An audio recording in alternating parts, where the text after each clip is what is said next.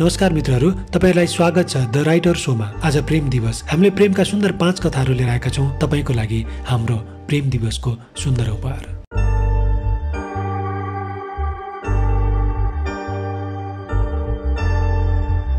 नमस्कार मित्रहरू, सन्चै हुनुहुन्छ नि? एउटा सुन्दर कहानीको साथमा तपाईं सामु हामी उपस्थित भएका छौं। यो एक सुन्दर युवतीको कहानी, भगवान बुद्धसँग जोडिएको एक शानदार कहानी। सायद तपाईले कतै सुन्नु भएको होला यो या यस्तै कहानी।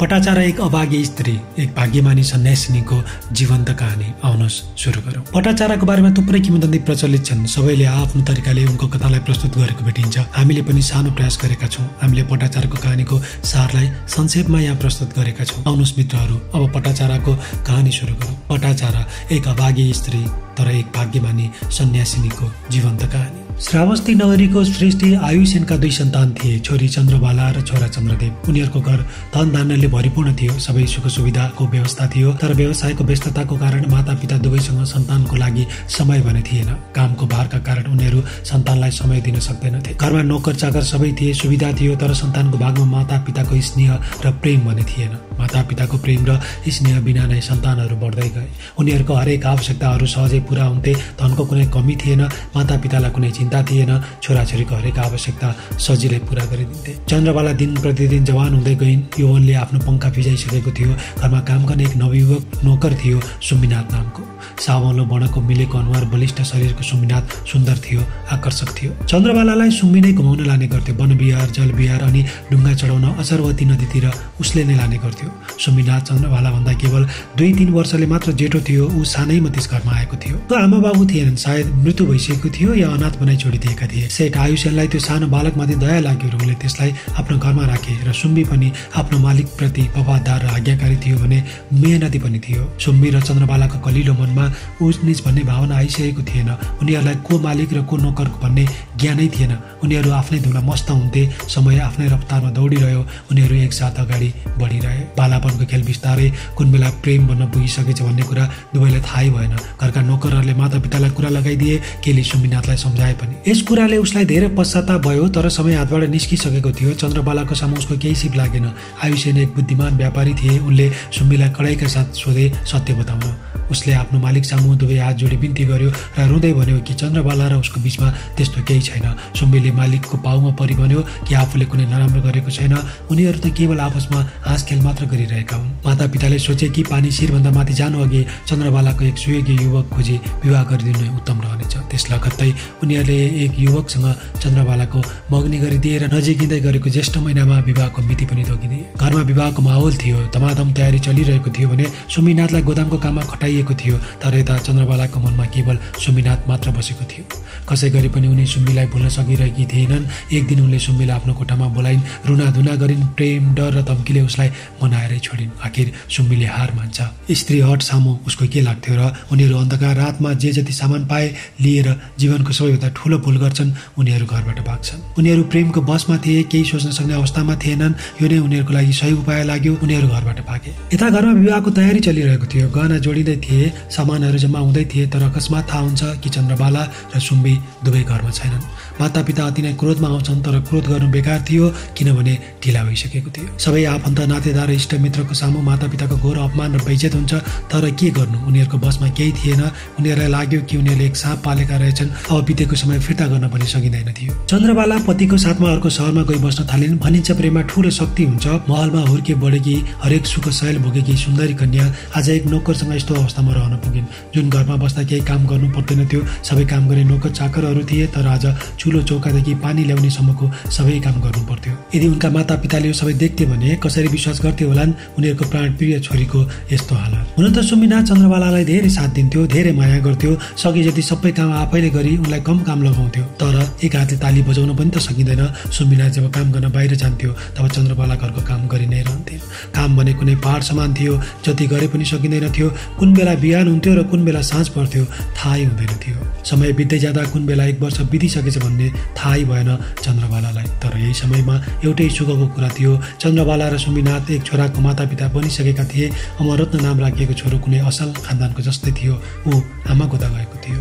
उनीहरूलाई लाग्थ्यो कि सायद यसैले उनीहरूको भाग्य बदलिदिन्छ। सुरुमा त चन्द्रबालाले केही सोचेकी थिएनन्, तर बिस्तारै छोराले पाएको दुःख देख्दा आफ्नो घर सम्झिन थालिन्, जुन घरमा दुध दही घिउ कसैले खाँदैन थियो। आज आफ्नो छोरा छिमेकीले दिएको मोही पनि आनन्दले खाएको देख्दा, जहाँ अनेकौं कोसिस गर्दा पनि खान नखाने छोरी उनी आज आफ्नो छोरा खानको लागि तडपिएको देख्दा आफू र आफ्नो भाग्यलाई दोष दिन्थिन्। एक दिन माता पिता सामु जान पाए सायद माफ गरिदिन्थे कि भन्ने आश पनि लाग्थ्यो। यी सबै हुनुको सबै दोष उनी आफैलाई दिन्थिन्। कस्तो गल्ती गरे भन्ने पश्चाताप पनि हुन्थ्यो। एक दिन चन्द्रबाला आफ्नो पतिसँग बाहिर जाने इच्छा जाहिर गर्छिन्, तर सुमिनाथ जाने अनुमति दिँदैन। केही समय त चन्द्र आफूलाई सम्हाल्छिन्, तर एक दिन पति काममा गएको मौका पारी छिमेकीलाई बताएर उनी माइततिर लाग्छिन्। सुमिनाथ घर आउँदा जब चन्द्रबालालाई देख्दैन तब उसलाई पश्चाताप हुन्छ कि उसले एउटी सम्पन्न परिवारकी छोरीलाई यहाँ लिएर आएर यति धेरै दुःखमा राखेकोमा। ऊ आफ्नै पत्नीलाई खोज्न निस्कन्छ। बाटोमा चन्द्रलाई भेटी सम्झाइ बुझाइ गरी घर ल्याउँछ। जिन्दगी सोचे जस्तो कहाँ हुन्छ र बिस्तारै समय बढ्दै जान्छ र अवस्था यति नराम्रो हुन्छ कि लगातार 2 दिनसम्म पानी पर्नाले खानको लागि केही हुँदैन। अमररत्न भोक लागेर आमालाई खाना दिन भन्थ्यो, तर बिचरी आमा कहाँबाट ल्याएर दिने। झन् त्यसमाथि पेटमा दोस्रो बच्चा हुर्काउँदै थियो। यस्तो अवस्थादेखि यहाँ बसी मर्नुभन्दा बरु श्रावस्तीमा जाने र उनलाई स्वीकार नगरे पनि बच्चालाई मात्र भए पनि स्वीकारिदिए उपकार हुनेछ भन्ने विचारले पति पत्नीले आफ्नो भएको जे जति सामान लिएर श्रावस्तीतिर हिँड्ने निर्णय गर्छन्। उनीहरू श्रावस्तीतिर लाग्छन्। दिनभर आकाश कालो बादलले घेरिएको थियो। ठुला ठुला थपा बाक्लो पानी पर्न थालेको थियो। उनीहरू साँझसम्म पनि पुगिन्छ भन्दै अगाडि बढिरहन्छन्, तर अचानक बादल घेरिएर मुसलधारे पानी पर्न थाल्यो। आकाश गडगडाट गर्दै थियो। हावाहुरीको साथ भीषण वर्षा हुन थाल्यो। उनीहरू तीनैजना एउटा झाडीमा बस्छन्। पानी रोकिने छाँट थिएन। पानीले गर्दा रुखका जरा कमजोर हुँदै थिए। रात बिताउन कठिन हुनेदेखि सुमिनाथ केही रुखका हाँगा ल्याएर सानो झुप्रो बनाउँछु भन्दै जान्छ। चन्द्रबालाको मुटु ढक्क फुल्छ, गाह्रो हुन्छ, आफू लोग्नेसँग टाढिएको महसुस हुन्छ। सुमिनाथ जङ्गलमा जान्छ। रातभर घनघोर पानी परिरहन्छ। यस्तो अवस्थामा चन्द्रबाला थोरै निदाइन बिउजुदा बिजुले चम्किरहेको थियो, तर सुमिनाथको भने हत्तो पत्तो थिएन। त्यस्तैमा चन्द्रबालालाई सुत्केरी बेथा लाग्न थाल्छ। भोकले लखतरान अमररत्न आत्तिएर आमासँग टाँसिन्छ। त्यस बर्सातको हिलोमा चन्द्रबालाले छोरो जन्माउँछिन्। बिहान बिस्तारै पानी कम हुन्छ। चारैतिर पानी पानी भरिएको थियो। रुखका हाँगा भाँचिएका थिए। कुनै जङ्गली हात्तीले उत्पात मचाए झैँ त्यहाँको अवस्थाले त्यही बताइरहेको थियो। छोरा अमररत्नको हात समाथि भर्खर जन्मेको बच्चा च्यापी चन्द्रबाला आफ्नो लोग्ने सुमिनाथको खोजीमा निस्किन्छन्। खोज्दा खोज्दा पुरा रात बित्छ, तर कतै भेटिनन्। थाकेर लकतरान भएकी उनले अलिक पर देख्छिन् आफ्नो पति झाडीमा मृत्यु लडिरहेको। सुमिनाथको शरीर निलो भएको थियो। मुखबाट फिज निस्किरहेको थियो। सायद कुनै सर्पले डसेको थियो। चन्द्रबाला आफ्नो भाग्य सम्झेर रुँदै चिच्याउन थाल्छिन्, आत्तिन्छिन्, कराउँछिन्, तर त्यो निष्पट अँध्यारो कालो रातमा उनको बिलौना कसले सुन्थ्यो। पीडा र वेदनाले आक्रान्त चन्द्र कुनै उपाय नदेखे मृत पतिलाई उसैले ल्याएको दाउराले ढाकी रुँदै श्रावस्तीतिर बढ्छिन्, आफ्ना कलिला 2 नाबालक छोराहरूको साथ। यो त्यस्तो समय थियो जहाँ उनीबाट भएको एउटै सहारा पनि खोजिएको थियो। उनको जीवनसाथी उनलाई छाडी गइसकेको थियो। आफ्ना 2 नाबालक छोरा च्यापी उनी अघि बढिरहन्छन्। दिशाहीन भएर हिँडिरहन्छन्। टाढा टाढासम्म पनि कुनै गाउँ या मानिसको नामो निशाना थिएन, तर उनी अघि बढिरहन्छन्। जाँदै गर्दा केही टाढा अचरवती नदी देख्छिन्। उनलाई लाग्छ कि उनले घर भेटिन्। त्यो गाउँ, त्यो गल्ली सबै यहाँ कागलतिर आए, तर खुसी धेरै बेर टिक्न पाएन। रातभरको वर्षाको कारण नदीमा ठुलो बाढी आएको थियो। नदी यति भयङ्कर भएको थियो कि नदीको दोस्रो किनारा देखिँदैन थियो। नदी त पुरा रातलाई आफूभित्र निल्न खोजे चाहिँ उर्लिरहेको थियो। नदी तारिदिने कोही थिएन, कुनै साधन थिएन। उनले र छोराले 2 दिनदेखि केही खान पाएका थिएनन्। नजिकैको झाडीबाट केही जङ्गली फलफुल टिपेर उनी आफूले खाइन् र छोरा अमररत्नलाई पनि खुवाइन्। फल त्यति मिठो त थिएन, अमिलो भए पनि स्वादिलो मानी अमररत्नले भोकको कारण खान्छ। तब ऊ केही तङ्ग्रिन्छ। नदी पार गर्न कठिन थियो। बाढी रोकिने नाम निशाना थिएन, तर रात पर्दै गएकोले जङ्गल पनि सुरक्षित थिएन। जङ्गली जनावरको कारण मारिने डर थियो। एउटा नवजात शिशु र अर्को 3 वर्षको नाबालक छोरो। नजिकै कुनै गाउँ थिएन, न त कोही मान्छेको सङ्केत मात्र पनि थियो। अब एउटै उपाय थियो कि केही गरी नदी पार गर्नु, किनकि नदी त केही गरी पार गर्न सकिन्थ्यो भन्ने आश थियो, तर त्यही बसे जङ्गली जनावरको खुराक बन्ने भने पक्का थियो। अचरवती नदीको पानी जीवन दिने थियो, तर आज यसले भयङ्कर रूप धारण गरिरहेको थियो। मृत्यु समान भएर अघि बढिरहेको थियो। रात बढ्दै थियो। जङ्गली जनावरको घाँस बन्नुभन्दा कुनै उपायले नदी पार गर्नु सही ठानी चन्द्रबाला अचरवती पार गर्ने निश्चयका साथ अघि बढ्छिन्। खतरा दुवैतिर थियो। उनले हिम्मत गरी नवजात शिशुलाई झाडीमा राख्छिन् र अमररत्नलाई पिठ्युमा बाँधी अचरवती पार गर्ने सोचले नदीतर्फ हेलिन्छन्। बल्ल तल्ल दोस्रो किनारमा गई अमररत्नलाई राखी उनी फेरि बोल्लो क्षमा आउँछिन्। जब उनी नवजात शिशुको नजिकै पुग्दै थिइन्, त्यहाँको भयानक दृश्यले उनको मुटु काँप्न थाल्छ। एउटा गिद्ध आफ्नो पन्जाले त्यो भर्खर जन्मेको नवजात शिशुलाई उडाउन खोज्दै थियो। त्योदेखि प्राण नै जाने पीडाले हात भई चन्द्रबाला दुवै हातहरूलाई गिद्धलाई बगाउन खोज्छ। पापी गिद्धले नवजात शिशुलाई त छोडेन, तर पारिरहेको अमररत्नले आमाले दुवै हातले आफूलाई बोलाएको ठानी नदीमा हाम फाल्छ। चन्द्रबाला यो सबै देख्दा केही सोच्नै पाउँदिनन्। सबै कुरा यति छिट्टै हुन्छ कि उनले सोच्ने र सम्झिने समय नै पाउँदिनन्। क्षणभरमै उनको सारा संसार उजाडिदियो। नियतिले चन्द्रबालाले यति विघ्न पीडा दियो, सबै कुरा पलभरमै खतम भयो। उनका दुवै छोराले मृत्यु पाए। चन्द्रबाला रुँदै कराउँदै र चिच्याउँदै बल्ल बल्ल अर्को किनारमा पुगे घरतिर बढ्छिन्। बाटोमा शमशान घाट थियो। मानिसहरूको भिड देखि चन्द्रबालाले को मरेछ भनी सोद्धा मानिसहरूले उनको अनुहारदेखि चन्द्रबाला नै भन्ने चिने। उनीहरूले उनलाई केही बेर आराम गर्न भन्छन्। सबैले उनलाई सम्झाउँछन्, जे हुनु त्यो भइहाल्यो, अब आफूलाई सम्हाल। तर चन्द्रबालालाई केही सोच विचार आइरहेको थिएन। उनलाई अचम्म लागिरहेको थियो कि मैले त आफ्नो पीर बेताको बारेमा केही बताएकै छैन, कसरी उनीहरूले थाहा पाए। तब मानिसहरू भन्छन् कि रातभर ठुलो तुफान आयो। त्यो वर्षाले चन्द्रबालाको त्यो विशाल महल भत्केर नोकर चाकर समेत परिवारका सबै सदस्यहरूको मृत्यु भयो। यो सबै सुनि चन्द्रबालाको ओठमुख सुक्छ। शरीरमा रगत नै नभएजै हुन्छ। सास फेर्न कठिन हुन्छ। कुन पापको सजाय मिल्यो कि दैवले नजिकका आफन्तहरू समेत हर्यो। म पापिनीलाई जीवित राखी सबैलाई मारिदियो भन्दै बिलौना गर्दा गर्दै बेहोस भएर ढल्छिन्। मानिसहरूले रुखको छायामा सुताई हावा दिन्छन्। जसले हिजो भन्नु नभन्नु भन्ने घृणा गरेका थिए, आज सबै बोली उनको पीडामा साथ दिन्छन्। उनीहरूको पनि मन भरिन्छ पीडाले। भगवान पनि यति धेरै निष्ठुरी कसरी हुन सक्छन् कि यति धेरै पीडा दियोस्। तर यी सबै कुरा बुझ्ने बेलासम्म धेरै ढिला भइसकेको थियो। चन्द्रबालाको गल्तीको क्षमा दिने बेलासम्म चन्द्रबालाले आफ्नो होस गुमाइसकेकी थिइन्। सायद प्रकृतिले पनि मानिसलाई सुविधाकै लागि, एउटा नयाँ जीवनको लागि उसको सारा याद भुलाइदिन्छ। चन्द्रबालाले सबै भुल्छिन्। यो असह्य पीडाले उनी आघात हुन्छन्। उनी मानिसहरूको पकडबाट पोत्किन लडिरहेकी हुन्छन्। आफ्नो कपाल लुच्छिन् र बाटोमा लडीबडी गर्न थाल्छिन्। उनी पोतिएर जङ्गलतिर भाग्छिन्। मानिसहरूलाई उनीमाथि दया त आयो, तर को उनको पछि जान सक्थ्यो र सबैले उनलाई उनकै हालतमा छोडिदिन्छ। चन्द्रबालाले न खाने होस थियो, न कपडा लगाउने। उनी निर्वस्त्र नगरमा घुम्थिन्, जे भेट्यो त्यही खान्थिन्। दुनियाँ चन्द्रबालालाई अब चन्द्रको नामले भन्दा पटाचारको नामले बोलाउँथ्यो। केही मानिसहरू थिए जो उनलाई साथ दिन चाहन्थे भने कति यस्ता थिए उनलाई त्यहाँबाट निकाल्न चाहन्थे। चन्द्रबालाको कारण आफ्नो सन्तानमा कुप्रभाव पर्न जाने ठानी उनलाई भगाउन चाहन्थे। यसको लागि उनीहरू आफ्नो बच्चाहरूलाई चन्द्रबालामाथि ढुङ्गा हान्न लगाउँथे। यो कस्तो दुर्भाग्य थियो चन्द्रबालाको। मानिसहरूको भिडमा उनलाई सहारा दिने कोही थिएन। पति सर्पको डसाइले बिते। दुवै सन्तानलाई क्षणभरमै गुमाइन्। त्यति मात्र नपुगेर नियतिले एक झट्कामा सारा परिवारलाई लुट्यो। मर्नु न बाँच्नुको अवस्थामा पुगेकी चन्द्रबालालाई के को होस रहन्थ्यो र। तर मानिसहरू त आफ्नै बारेमा त सोच्ने गर्छन्। मानिसहरू सुन्दर, सफा र स्वच्छ समाज चाहन्छन्। नैतिक वा इज्जतदार समाज चाहन्छन्। यसको लागि कुनै हदसम्म पनि गिर्न तयार रहन्छन्। रगताम्य शरीर, मैलो धुलो जमेको नग्न शरीर लिएर चन्द्रबाला पटाचारा घुमिरहन्थिन्। तर एक दिन समयले उनको पीडाबाट आहत भई सहन सकेन सायद। जितवन नामक वनमा भगवान बुद्ध आफ्ना शिष्यगण र अनुयायीहरूको साथमा रहनु भएको थियो। एक दिन भगवान बुद्ध आफ्ना शिष्य तथा अनुयायीहरूलाई उपदेश दिइरहनु भएको थियो। अनायासै पटाचारा त्यस स्थानमा पुग्छन्। त्यहाँ उपस्थित मानिसहरू कराउन थाल्छन्। उनलाई त्यहाँबाट भगाउन चाहन्छन्। यसलाई यहाँबाट हटाऊ भन्दै कराउँछन्। यो पागल आइमाईलाई यहाँबाट भगाऊ, यो पागल नग्न स्त्रीलाई यहाँबाट हटाऊ भन्दै चिच्याउन थाल्छन्। यसलाई यति पनि होस छैन कि स्वयं भगवान बुद्ध भएको स्थानमा यो पागल निर्वस्त्र आएकी छे। तब बुद्ध उनीहरूलाई रोक्नुहुन्छ। बुद्ध भन्नुहुन्छ कि उसलाई नरोक, मेरो नजिक आउन देऊ। सबै अचम्मित हुन्छन् किनकि बुद्धको सामिप्यमा रहेर पनि सबै त बुद्ध हुन सक्दैनन् नि। पटाचारा बुद्धको नजिकै गइन्। तब बुद्ध भन्नुहुन्छ कि छोरी मेरो समीप आऊ, आफ्नो चेतनालाई सम्हाल छोरी। पटाचारा जब भगवान बुद्ध सामु जान्छन् तब बुद्धलाई आफू सामु पाउँदा उनलाई केही होस आउँछ। उनलाई भान हुन्छ कि उनी भगवानको सामु निर्वस्त्र छिन्। नग्नताको बोध हुने बित्तिकै उनी आफ्नो शरीरलाई आफ्ना दुई हातहरूले ढाक्न थाल्छिन्। तब भगवान बुद्धले आफ्नो चिबर पटाचारालाई उडाइदिनुहुन्छ।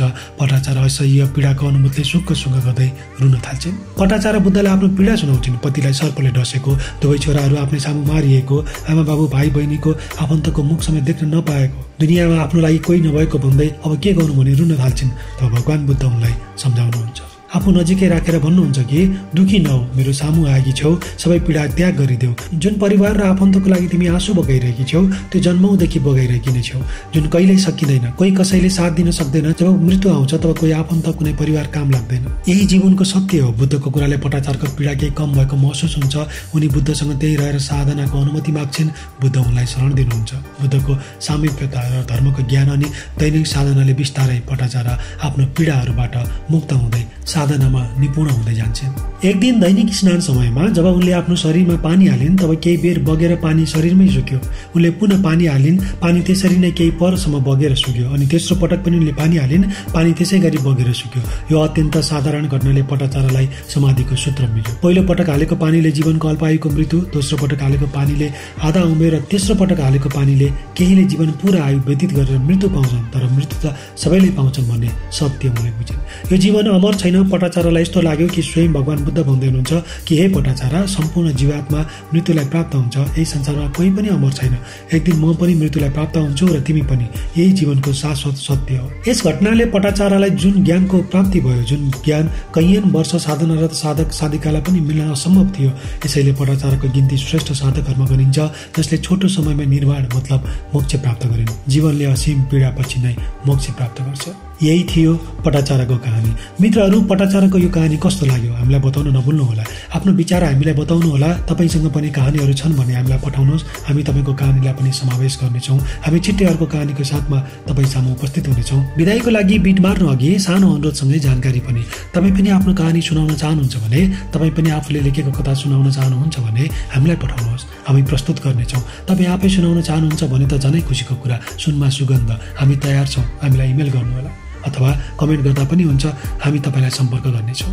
अर्को कहानीको साथमा अर्को भेटसम्मको लागि नमस्कार।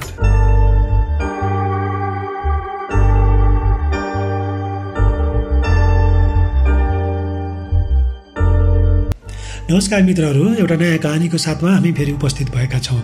आज प्रेमको एउटा कहानी। सायद तपाईँहरूलाई मिठो लाग्न सक्छ। कहीँ न कहीँ, कतै न कतै तपाईँहरूलाई पनि केही याद आउन सक्छ। आउनुहोस्, केही यादहरू मनमा सँगै लिएर कहानी सुनौँ। आजको कहानीको शीर्षक छ एक शानदार भ्रम। केही वर्ष उसको र मेरो प्रेममा हामी चुर्लुममा डुब्यौँ। उसले दिल खोलेर प्रेम गरी मलाई, ज्यान दिएर प्रेम गरे। तर विवाह उसले आफ्नो आधिकारिक प्रेमीसँग गर्नु थियो। पारिवारिक स्वीकृति, सामाजिक बन्धन र उसको आफ्नो निर्णय र रोजाइ पनि। र पनि ऊ मेरो प्रेममा परे। सायद मेरो हड्डी बनेको र उसको हड्डी बनेको मांस चूर्णमा अत्याधिक सांसारिक शारीरिक आकर्षणमा चूर्ण घुलेको थियो। यसैले मनको बहकाउमा ऊ मसँग टाँसी। मेरो ओठमा रसिली भई, मेरो अङ्गालोमा बेरिएर मेरो छातीमा कसिली भई। उसले दिल खोलेर आफ्नो शरीर मलाई सुम्पी, आफ्नो हरेक अङ्ग अङ्ग प्रेम गरेर मलाई पिलाई। अब बाँकी नै के थियो र? विवाहको केही दिनदेखि ऊ हराई महिनौसम्म। सायद आफ्नो लोग्नेको अङ्गालोमा कसिली भई, सायद उसको पोइको ओठमा रसिली भई। महिनौसम्म म छटपटाटमा बाँचे। मेरा ओठ रसिला भए, रक्सीका प्यालाहरूमा मेरो छाती कसिलो भयो, नसाका लट्ठाइहरूमा। महिनौको अशान्त मन शान्त हुन थाल्यो। घाउमा त खाटा बसिहाल्छ, नसा कम हुन थाल्यो, जिन्दगी फेरि सहज हुन थाल्यो। तर एक दिन एक्कासी फोन बज्यो। हेलो बाबा, उसको उही पुरानो आवाज जसले मलाई कसैको याद दिलाउँथ्यो। को? मेरो डर र जवाब, म हजुर कि बाबु। उसको डराएको स्वर, किन फोन गरेको? यत्रो समयसम्म वास्ता भएन? अब किन? मेरो डर र जवाब, प्लिज बाबा, तपाईँ बुझ्नुहुन्छ। हजुर कि बाबु कसरी बाँचेकी छे? हरेक दिन हजुरको सम्झना नआएको दिन छैन। अब यस्ता वाहियात कुरा नगर। र बाबा त भन्दै नभन। अब यी कुराको कुनै महत्त्व छैन। मेरो फेरि डर र जवाब, प्लिज बाबा त्यसो नभन्नुहोस्। म हजुर बिना मरे तुल्य हुन्छु। बिन्ती बाबा, यस्तो कुरा नगर्नुहोस्। उरुन थाली। अलिकति अप्ठ्यारो लाग्दैन? आफ्नो लोग्नेको अङ्गालोमा सुहागरात बिताएर त मलाई प्रेम गरेको नाटक गर्छेस्? अब यो नौटङ्गी मसँग नगर। मेरो हदैसम्मको डर र जवाब। ऊ डाको छोडेर रुन थाले। फोनमै पनि हिक्क हिक्क आवाज सुनियो। मन कटक्क काट्यो, मुटु चसक्क भयो। यो दुश्मन मन फेरि हारि नै लाग्यो र पनि दौर बनाउने प्रयास गरे। ल भयो, अब नरो। यही त जिन्दगी हो। अब सबै स्वीकार्नै पर्छ। म दार्शनिक भएँ। एक असफल ब्लडी फिलोसफर। ऊ बिस्तारै शान्त भए। बाबा प्लिज मलाई एकपटक भेट्न दिनुहोस् न है। उसले अनुनय गरी, नो, अब हुँदैन। You are not allowed in my home. अब तिम्रो त्यो हैसियत छैन। मेरो डर र जवाफ। ऊ फेरि भक्कानी, धेरै बेर रोई। उसले बिन्ती गरिरही, मैले अस्वीकार गरिरहे, लगातार नाइ मात्र। तर उही दुश्मन, ब्लडी, कमजोर मन। उसले अनुमति पाई। ऊ पुलकित भई, खुसी भई। उसको आवाजले यसको खुसी प्रश्न पार्दै थियो। नाक्क नुक्क, खै के हो, कस्तो कस्तो आवाज निकाले। बाबा, हजुर कि बाबुलाई सुताउनुहोस् न, नुनु गराउनुहोस् न बाबा, आफ्नो बाबुलाई। धेरै रात भइसक्यो। बाबा, हजुर कि बाबु ननिदाएकी। उसले बिन्ती बिसाई। मन फेरि चसक्क भयो, मुटु फेरि कटक्क भयो। अगेन द ब्लडी, कमजोर, मेरो दुश्मन मन। नुनु बाबु नुनु, चुनु बाबु चुनु, नुनु बाबु नुनु, बाबु नुनु, बाबु नुनु, बाबु नुनु, नुनु नुनु।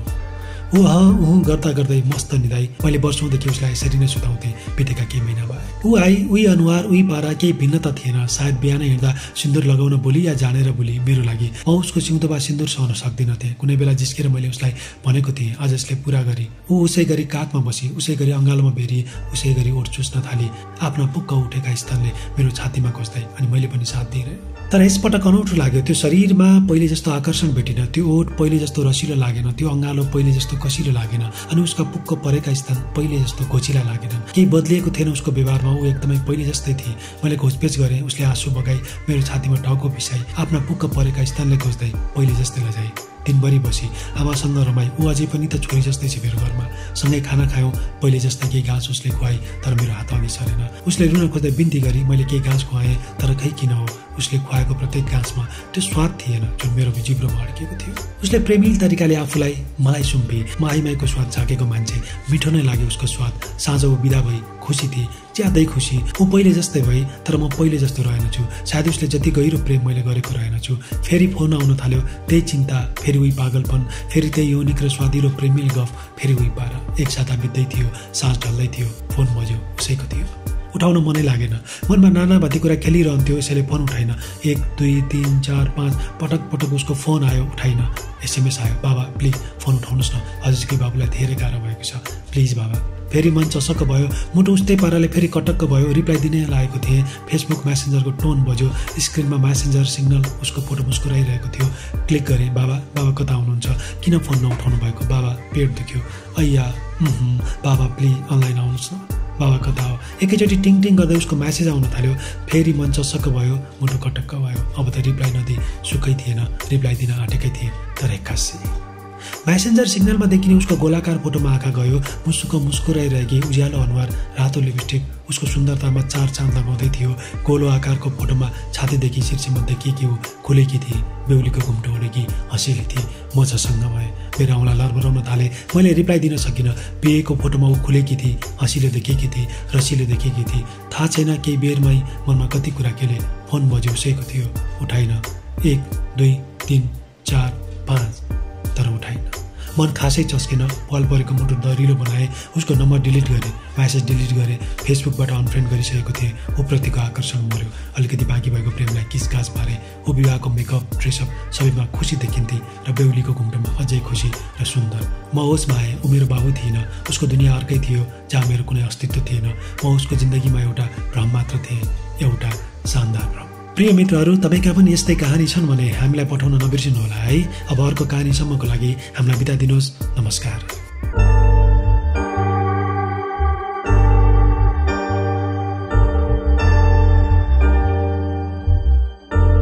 मित्रहरू, तपाईँ सबैलाई स्वागत छ द राइटरको प्रेम कथा सिरिजमा।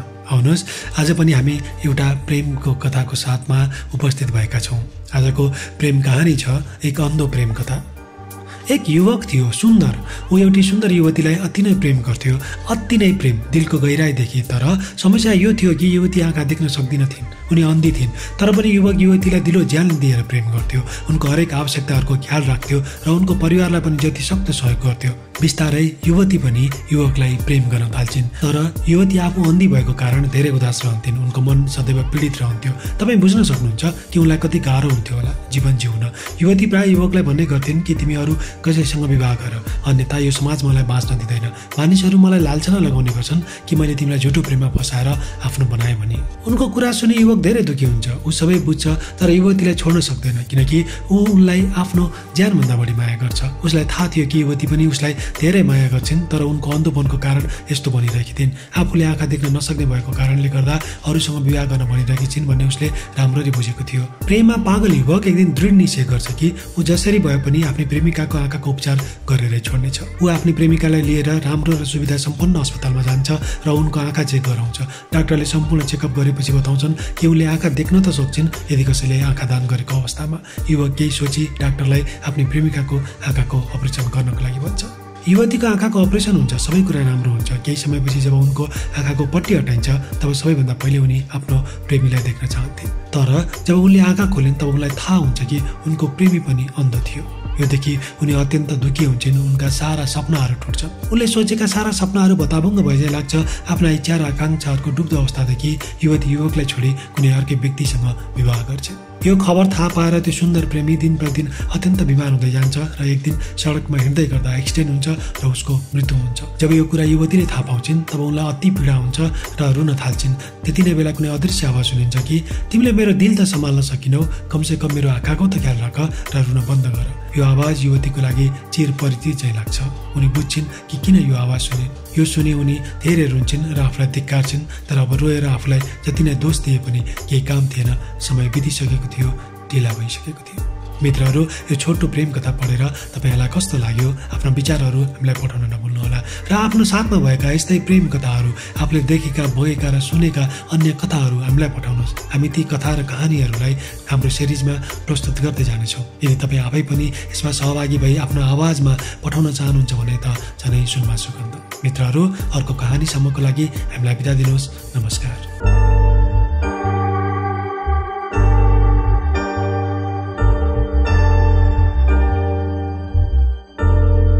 मित्रहरू नमस्कार। भनिन्छ प्रेमको कुनै सीमा हुँदैन, रङ, रूप, जात केही पनि हुँदैन। प्रेम मात्र केवल यस्तो कुरा हो जुन जोसँग पनि हुन सक्छ, जसै गरी पनि हुन सक्छ र जुनै बेला पनि हुन सक्छ। प्रेमको सम्बन्धमा विश्व इतिहासमा अनेकौं कहानीहरू प्रचलित रहेका छन्। लैला मज्नु, हीर रान्झा, मुना मदन अनि त्यस्तै एक चर्चित कहानी हो रोमियो जुलियटको प्रेम कहानी। उनीहरूको प्रेम कहानी आज पनि अमर प्रेमको कहानीको रूपमा याद गरिन्छ। मित्रहरू, हामी छिट्टै हाम्रै देशको बहुचर्चित प्रेम कहानी महाकवि लक्ष्मीप्रसाद कृत मुना मदन यहाँ सामु प्रस्तुत गर्नेछौँ। आज भने हामी विश्व चर्चित नाटककार विलियम शेक्सपियरको रोमियो जुलियटको अमर प्रेम कहानी प्रस्तुत गर्दैछौँ। आजको कहानी सुरु गर्नु अघि मित्रहरू, हाम्रो च्यानललाई सब्स्क्राइब गरी हामीलाई अगाडि बढ्नमा हौसला दिनुहोला। आउनुहोस् आजको कहानी सुरु गरौँ। त्यो जुलाईको महिना थियो, वसन्त ऋतुको यौवनिक समय। सारा संसार नयाँ पालुवा र सुगन्धित फुलहरूले वासनामय र कामुक बन्दै गइरहेको समय। सम्पूर्ण प्राणीहरू यही समयको आनन्द लिइरहेका थिए। सबै नयाँ ताजगीको महसुसमा रमाइरहेका थिए।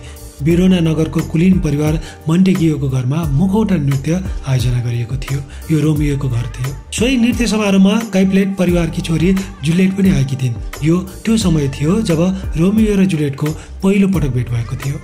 सोही नृत्यको क्रममा पहिलो पटक भेटिएका रोमियो र जुलियट एकअर्कालाई देख्ने बित्तिकै प्रेममा पर्छन्। मित्रहरू, तपाईँलाई पनि त थाहा छ नि, यो प्रेम भनेको यस्तै त हुन्छ, एक्कासी भइदिन्छ प्रेम कसैसँग अकस्मात।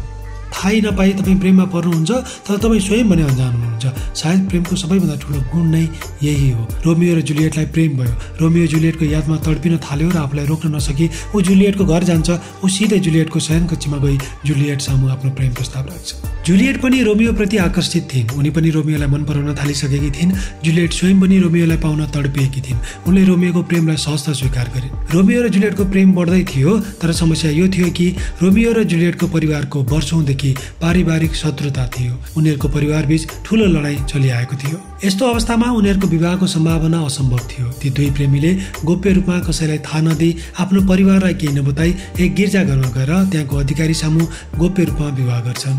रोमियो र जुलियटको विवाहको केही समयपछि परिबन्धबीच रोमियोबाट कुनै हत्या हुन्छ र त्यस हत्याको अपराधमा सजाय स्वरूप उसलाई सहरबाट निकालिन्छ र त्यही समयमा जुलियटका पिताले उनको विवाह पेरिस नामक युवासँग तय गरिदिन्छन्। रोमियो सहरबाट निष्कासित भएर जंगलदेखि अनेकौं स्थानमा भड्किरहेको थियो। ऊ बारम्बार जुलियटको नाम लिई छटपटाइरहेको थियो।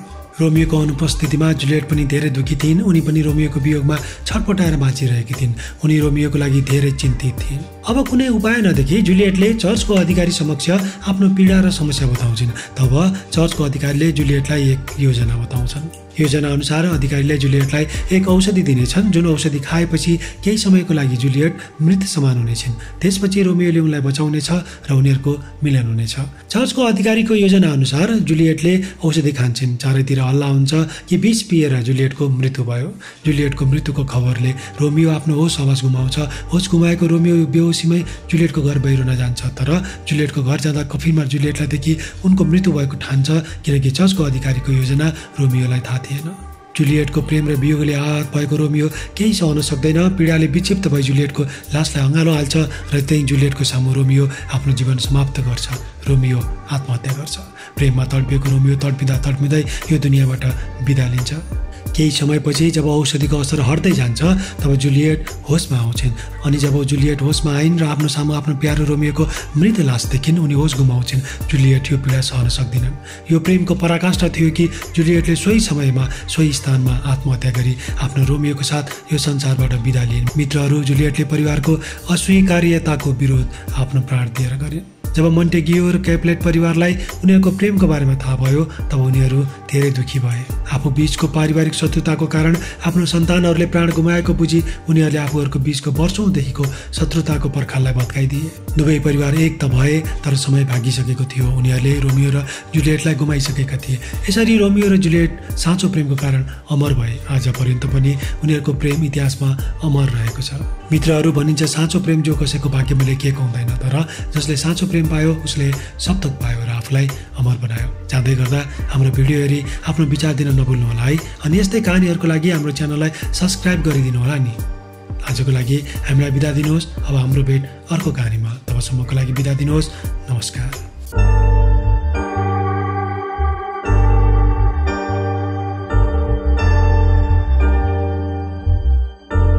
नमस्कार मित्रहरू, यहाँहरूलाई स्वागत छ हामीहरूको कहानीको नयाँ अध्यायमा।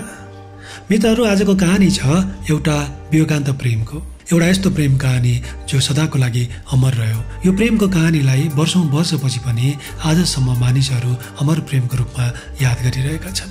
आज हामी तपाईलाई सुनाउँदैछौँ लैला र मजनुको कहानी। मित्रहरू, आउनु सुरु गरौँ लैला र मजनुको प्रेम कहानी। यो प्रेम कहानी त्यस समयको थियो जति बेला प्रेम गर्नु पाप थियो। सहरको अरबपति शाहअमारीको छोरा थियो कैस अर्थात् मजनु। मजनुको हातको रेखामा नै प्रेमको रोग लेखिएको थियो। यो देखि ज्योतिषीहरूले भविष्यवाणी गरेका थिए कि मजनु प्रेममा पागल भई यहाँ उहाँ भट्किनेछ। ज्योतिषीहरूको यस्तो भविष्यवाणी सुनि यस भविष्यवाणीबाट बच्नको लागि र यसलाई झुटो बनाउन मजनुका पिताले अनेक उपाय गर्छन्। तर त्यो भावेको सामु कसको के लाग्छ र? दमिश्कको मदरसामा जब कैस अर्थात् मजनुले नाज्दको साकी छोरी लैलालाई देख्छ तब देख्ने बित्तिकै पहिलो नजरमै ऊ प्रेममा पर्छ। लैला राजघरानीकी कन्या थिइन्। अति नै सुन्दर र यौवनले मदमस्त लैलालाई पहिलोपल्ट देख्ने बित्तिकै मजनु लैलाको प्रेममा पर्छ। मजनु लैलाको सुन्दरतामा पागल थियो। ऊ लैलाको दिवाना बन्छ। मजनु बोल्छ कि उसलाई मौलवीले प्रेमको कुरा बोली पढाइमा लाग्न भनेका थिए। मजनुको दिवानापन यो हदसम्म बढ्छ कि उसको लागि लैलाभन्दा पर केही नै रहँदैन। एक दिन मजनु लैलासँग भेट्नको लागि महल जान्छ। लैला सुतिरहेकी कोठामा गई खल्तीबाट पाउजु निकाली लैलाको सुन्दर पाउमा लगाइदिन्छ। पाउजु लगाइदिएको लैलाको पाउ चुम्छ। दोस्रो पाउमा पाउजु लगाउन खोज्दा लैला कोल्टे फेर्छिन्। तब मजनु दोस्रो पाउमा पाउजु नलगाई त्यो पाउजु लैलाको निशानीको रूपमा आफैसँग राख्छ र त्यहाँबाट जान्छ। बिहान बिउजदा आफ्नो पाउमा सुन्दर पाउजु देखि लैला अचम्मित हुन्छन्। दोस्रो दिन फेरि मजनु राजमहल जान्छ। ऊ लैलाको पाउ नजिकै जान्छ। दोस्रो पाउजु लैलाको पाउमा लगाइदिन्छ र लैलाको पाउ चुम्न खोज्दा लैला कोल्टे फेर्छिन्। तब मजनु देख्छ कि लैलाको पाउमा पाउजु नै थिएन। यो देखि दुखी भई मजनु भन्छ कि मैले त आफ्नो दिल तिम्रो पाउमा राखिदिएको थिएँ तर तिमीले त लत्याइदिए। यसै बेला लैला जाग्छिन् र मजनुलाई पक्रिन्छन्। उनी मजनुलाई उसको बारेमा सोध्छिन्। लैला सोध्छिन्, को हौ तिमी? मजनु जवाफ दिन्छ, म त तपाईको सेवक हुँ। तिमी बस्छौ कहाँ? लैला फेरि सोध्छिन्। मजनु प्रेममय जवाब दिन्छ, तपाईको चरणमा। लैला मुस्कुराउँदै सोध्छिन्, तिमी काम के गर्छौ? मजनु भन्छ, तपाईको पूजा। यति भन्दै मजनु लैलाको पाउ चुम्छ। मजनुको यो प्रेममय व्यवहारले लैला खुसी हुन्छन्। लैलालाई पनि मजनुसँग प्रेम हुन्छ। लैला मजनुलाई आफ्नो समीपमा बोलाउँछिन्। तब मजनु भन्छ कि ऊ त लैलाको पाउमा सारा जीवन बिताउन चाहन्छ। लैला र मजनुको प्रेम सम्बन्ध सबैतिर हल्ला चल्छ। एक दिन लैलाको पितालाई उनीहरूको प्रेमको बारेमा थाहा हुन्छ। यसबाट लैलाको पिता अत्यन्त क्रोधित हुन्छन्। तर पनि उनले मजनुलाई बोलाइ भन्छन् कि मजनुले चाहेमा महलको कुनै पनि सुन्दरी दासीलाई लान सक्नेछ, तर त्यसको बदलामा लैलालाई बोल्नु पर्नेछ। राजाको यस्तो कुरा सुनि मजनु जवाब दिन्छ कि राजमहलको सबै दासीहरू लैलाको चरणमा धुलो समान पनि छैनन्। उसका लागि कुनै पनि स्त्री या धन सम्पत्तिको कुनै लोभ र लालच छैन। यसबाट रिसाएका लैलाको पिताले मजनुलाई देश निकाला गरिदिन्छन्। लैला मजनुलाई छुट्याउन धेरै कोसिस गरिन्छ तर सबै बेकार भयो। लैलाको पिताले उनको विवाह बख्त नामक व्यक्तिसँग गरिदिए तर लैलाले पतिलाई भनिदिन् कि उनी केवल मजनु कि हुन्। मजनु सिवाय अरू कसैले उनलाई छुन सक्दैन। विवाह पश्चात लैला पतिको साथमा इराक जान्छन् तर उनी कहिले खुसी रहन सक्दिनन्। लैला दिन प्रतिदिन बिमार पर्दै जान्छन्। लैलाको बिग्रदो हालतदेखि वैद्यले लैलाको पतिलाई पनि मजनुलाई बोलाउन लगाउँछन्। कुनै उपाय नभएपछि लैलाको पतिले मजनुलाई बोलाउँछ। मजनु महल जान्छ र लैला सुतेकी कोठामा गई लैलाको पाउ नजिकै बस्छ। मजनु लैलाको पाउमा चुम्छ। तब लैला बिउजिन्छन्। मजनुलाई आफ्नो पाउमादेखि त्यहाँबाट उठ्न भन्छन् तर मजनु भन्छ कि ऊ यही लैलाको पाउमा बसी उनको पाउ चुमिरहन चाहन्छ। लैलाले बारम्बार भनेपछि मजनु लैलाको अङ्गालोमा जान्छ। लैलाको पति आउँछ र मजनुलाई लैलाको पाउमा देखि अचम्मित हुन्छ। लैलाको पतिलाई महसुस हुन्छ कि उनीहरूलाई अलग गर्नु बेकार छ। लैलाको पतिले लैला र मजनुलाई स्वतन्त्र छोडिदिन्छ। लैला र मजनू त्यहाँबाट फर्किन्छन्, तर रेगिस्तानमा उनीहरूमाथि हमला हुन्छ। हमलावरहरूले ढुङ्गाले हानी उनीहरूलाई घाइते पार्छन्। घाइते भएकी लैलाको मृत्यु हुन्छ। लैलाको मृत्युले आहत भई त्यसको पीडा सहन नसकी मजनू पनि मर्न लाग्छ। तर उसलाई लैलालाई दिएको वचन याद आउँछ। तब मजनू बल्ल बल्ल लैलाको पाउमा पुगी लैलाको पाउ चुम्दै त्यहीँ मर्छ। यसरी एउटा प्रेम कहानीको दुःखद अन्त्य हुन्छ। आजसम्म पनि लैला मजनूको प्रेम कहानी अमर रहेको छ।